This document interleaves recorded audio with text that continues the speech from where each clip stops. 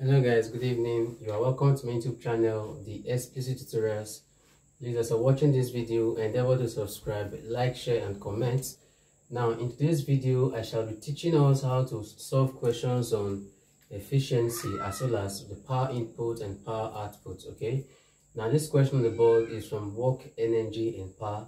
The question says a machine efficiency of 80% is used to raise a body of mass 75 kg through a vertical height of 3 meters in 30 seconds.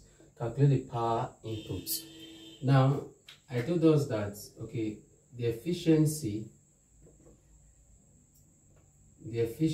of machine is given as power output over power input times 100 over what? 1. So we were asked to look for the power input, but we have to look for the power output. Power output is what? mgs over what? Time. Mass given from the question is what? 75. Okay. Gravity is 10 as indicated there. Then the distance is what? 3. And the time is what? 30. Alright. So this is 0 into 0.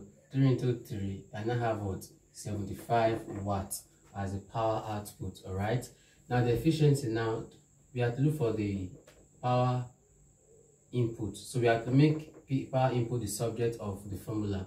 In doing that, we now have the efficiency times power input equals 1000 PO, that is power output. So divide both sides by efficiency.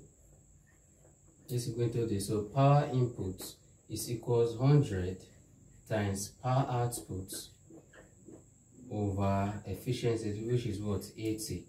All right, so I said power input, you make power input the subject of the formula from here. In doing that, you'll be having what? 100 times 75 over what? 80. In doing this, you now have 7,500 divided by what? 80. So this will go into this. Let me use my calculator, please. Okay, power input is equals 75.5 watts. The calculator is giving me, okay, 93.75. all right, 93.75 watts. All right, you know that the SI unit of power is in what? Watt. So this is how to solve questions on efficiency. All right, this is the formula. Power output is equals force times distance. Normally, you know that power is force is work done over what? Time taken. You know that work done is force times distance, but the question Newton was not given. So based on force, you know force is mass times what? Acceleration. So F is equals what? mg. Since acceleration was not given, so you use what? G. That is how I got mg. Then times the distance, which is what? S. So that is how it is. At this point, we'll call it a day. If you don't understand any part of it, drop your question on the comment section and I shall attempt to read properly. Thanks for watching and do have a blissful night rest.